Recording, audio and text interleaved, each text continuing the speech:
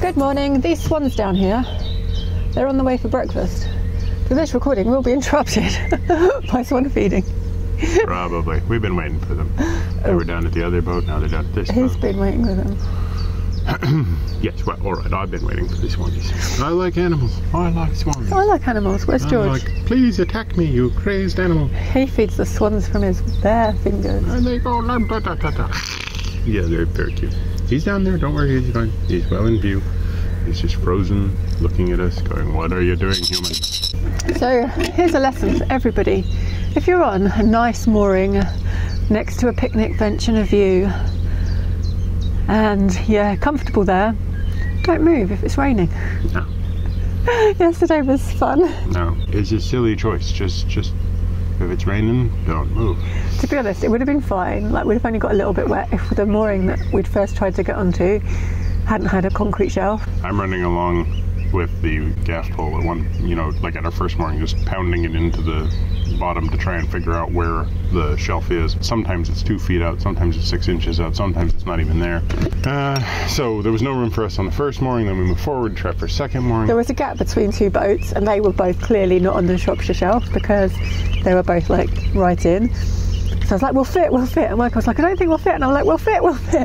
And we were like a foot too long. Yeah. I was still like, no, you can make it. Nose the front in, start pulling over. Yeah, no, I'm not going to fit. Told you I wasn't going to fit. So then we had to move up past the next bridge and find this mooring here, which still resulted in a couple of minutes of you running along with the pole, sticking it into the corner. I think it fits. In the absolute pouring rain. George took off and got stuck in the brambles because I just dropped his lead to yeah, and the devil was in him. And I felt really bad for making us move. But now we're being swan-costled. But it did help with my cabin fever. I didn't have cabin fever when we stopped. Yeah, that's good. I got a real fever because I got too cold and wet. But didn't have a fever. All right, I'm just going to pause and feed this one. Why is that one such a different colour? Okay, that's the dad. This is the mum. All I can say about the baby swan that's much lighter is that couple of swans needs to have a conversation. Yeah. Thinks there was a mailman or a milkman or I think that's enough. Male swan. Today we are heading towards the end of the Middlewich branch at Middlewich. Oddly enough. Just before the junction, we're going to try and moor up and walk to the supermarket because George is out of food, we're out of food. The only people with food are the swans. Yeah, the swans are definitely prepared. Yeah, so we got to pick up some kibble, we got to pick up some chocolate, we got to pick up some victuals, and in order to do that, we need to make it to the end. And so we've got, 5 miles? No, I'd say 6 or 7. 6 or 7 miles. We got a bunch of miles, and eventually 2 locks.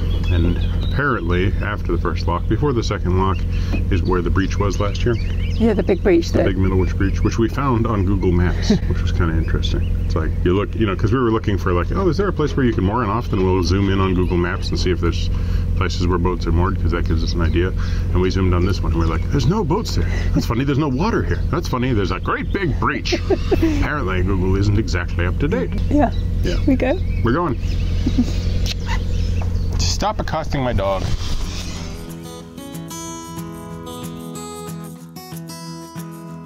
Goodbye, Swan family. It's time for George's pre-cruise towpath patrol.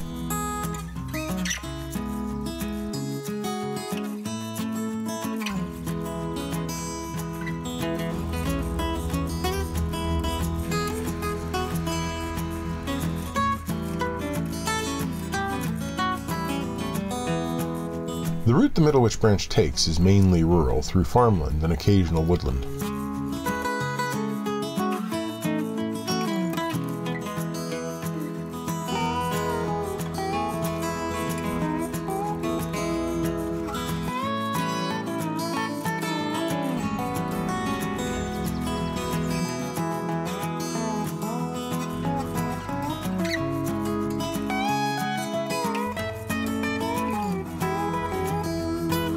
Despite his protests, George and Joe get on the boat at Weaver's Bridge.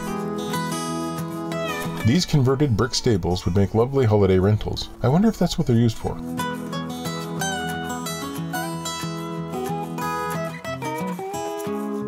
You never seem to be too far from a train line when you're on the canal.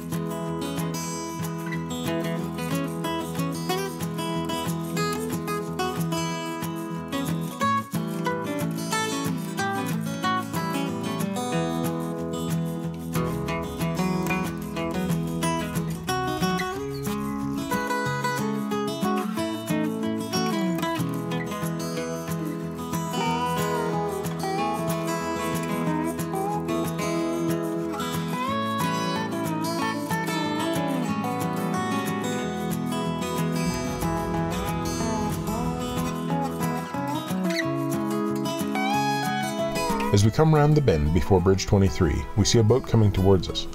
We're slightly closer to the bridge, which means on this occasion it is our right of way, and it makes more sense for us to pass each other on the left instead of on the right, so the other boat kindly moves to the side to make room for us to pass.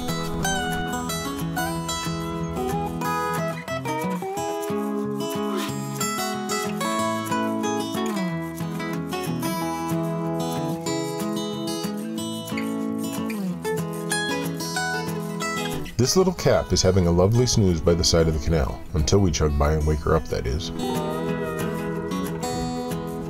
Oh, how lovely. Slurry storage solutions.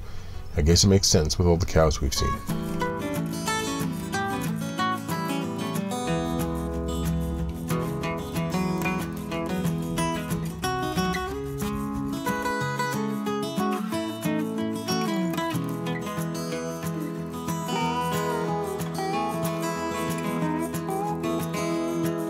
It's time for the first lock of the day, and how's this for timing? Just as we approach the lock landing, there's a boat leaving the lock, so we only have a couple of seconds to wait before we can go down.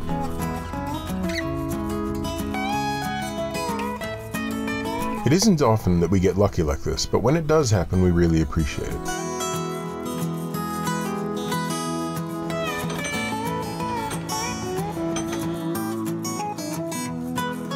A quick hello to the crew of Narrowboat Longpod, one of the accounts we follow on Twitter.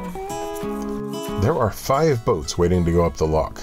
Now we feel extra grateful for the lack of queue coming down.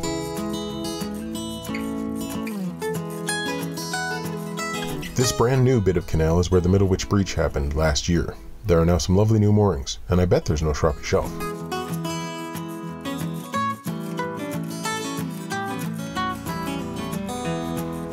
This is the view down to the River Wheelock, where all the water ended up when it drained out of the canal. The Canal and River Trust has a video on their YouTube channel that shows a time-lapse of the repairs. It's well worth a watch with the audio turned down. We'll link it below.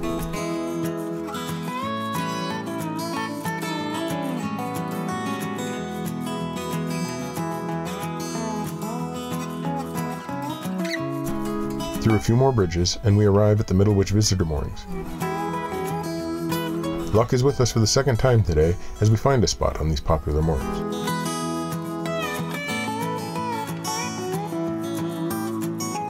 We just pulled into Middlewich. We've just passed Bridge 30. No, sorry, 29. We're between Bridge 29 and Bridge 30. There was one little mooring space left for us, so we took it. Yeah. We came through the first lock outside of town. Saw Longpod. Hi.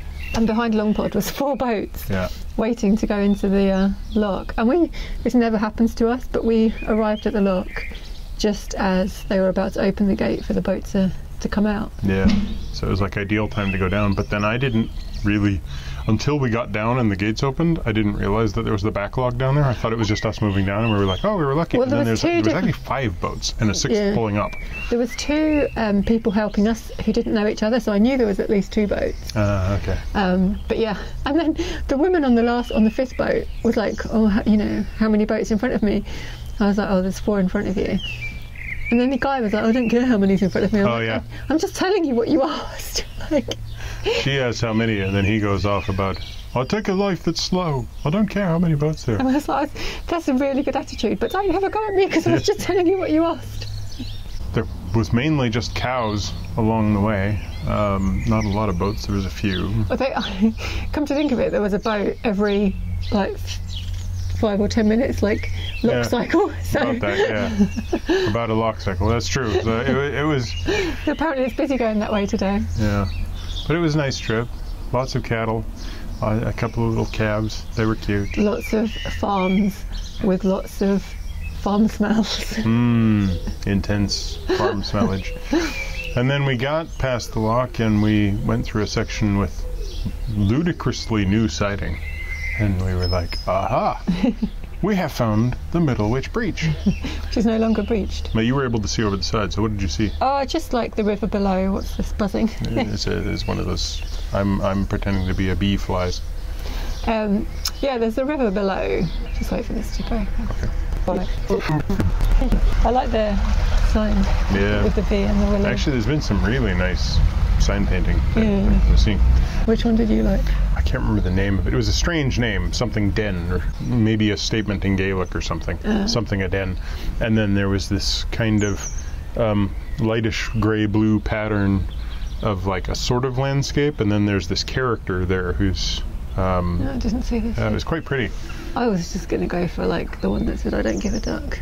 No, I don't give a duck was cute. Yeah. Anyway. Yeah.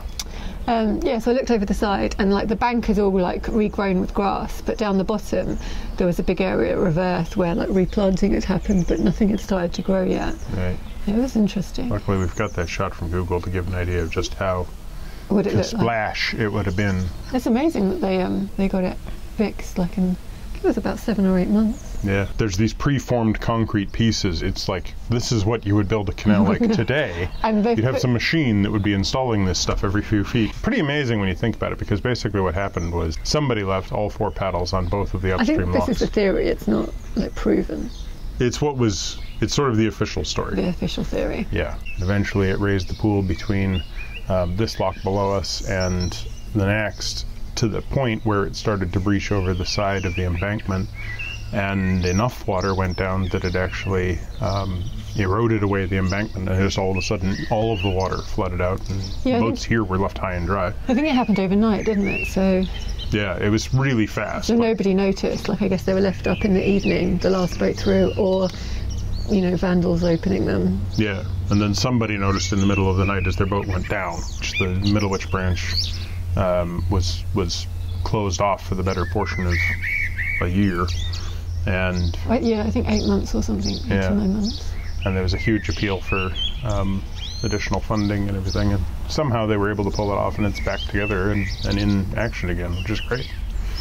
Because man, does it save you a heck of a long route back. Yeah, the Middlewich branch has been so busy. Like even yesterday in the rain, there were so many boats going past. Yeah. And I'm just wondering if people who were going to do this area last year went somewhere else, and now everybody's doing this. Everybody's just going in. Yeah. It is kind of the shortcut. Yeah. And sort of the only shortcut over to the Llangollen and Chester on that side, and this side up to the Anderton boat lift. Yeah. So you got everybody who wants to see the Anderton boat lift and the Ponca Vista kind of more or less has to do this route, right? So we are, however, not going to the Anderton boat lift at this point. We're turning the other way. Somebody who passed us yesterday made it all the way to the Anderton boat lift. It makes you realise how close we actually are. Oh yeah, no, it's really close. Yeah, like we turn north and it's something like an hour away. But we've got other plans. Yeah, we are heading south on the Trans-Mersey. I don't think we're that far from the junction now, but we're going to stay here for the night. And yeah, then head south to Great Hayward and then do the Caldon and the Leap. And yeah, and sometime in the next couple of months we want to get our blacking done. So hopefully we can get that booked in soon. Yeah. We have been wondering whether to do it ourselves and or whether to pay a marina or a boatyard to do it. And I did a poll on Twitter and there's lots of advice, and it's kind of made me think that we could do it ourselves. Like lots of people do it.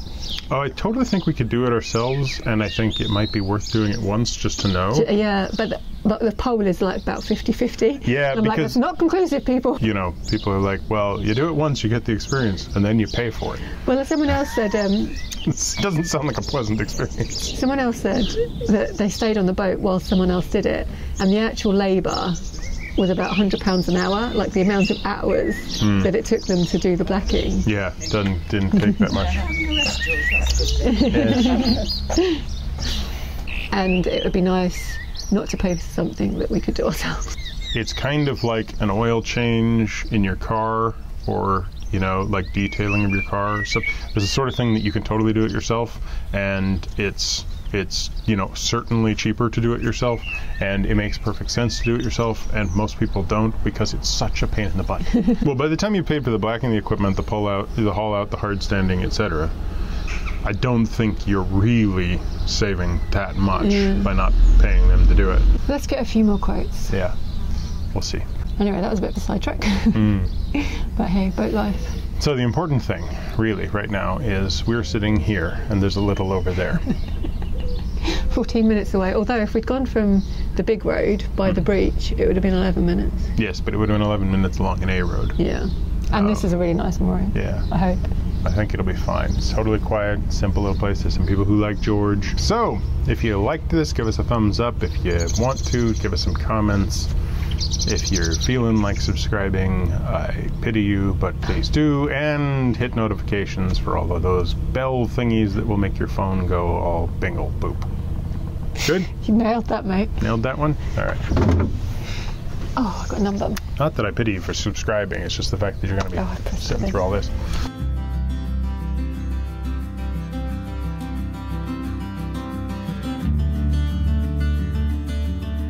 And we're recording. We found a mooring.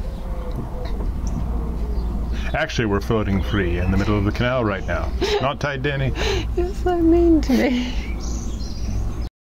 Just wait for this to break. Okay. Although I'd stop here if I was you because you can have a long wait. Yeah. They've put some moorings there, and I was like, that'd be a good mooring. No shoppy. Yeah. No shelf. No shoppy shelf there. Easy tie up. Anyway, stop sidetracking. Let's go to Middle. I'm just going to point out it was you that just sidetracked. I was talking to me. Okay. I didn't mean that to be quite because I didn't say. Stop sidetracking, Michael. Okay, I'm just not a sidetracker. Right. You are a sidetracker. I'm totally a sidetracker.